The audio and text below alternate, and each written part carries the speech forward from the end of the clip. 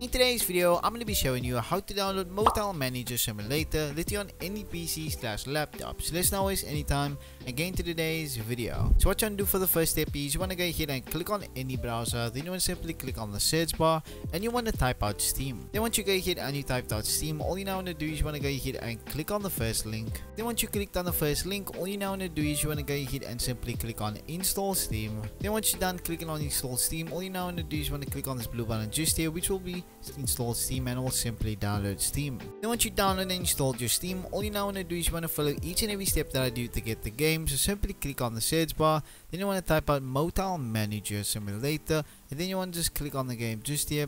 Now as you can simply see, this is literally the full game. Now to actually get this game, all you want to do is just want to scroll down, then you want to click just here on add to cart, then you want to click on view my cart.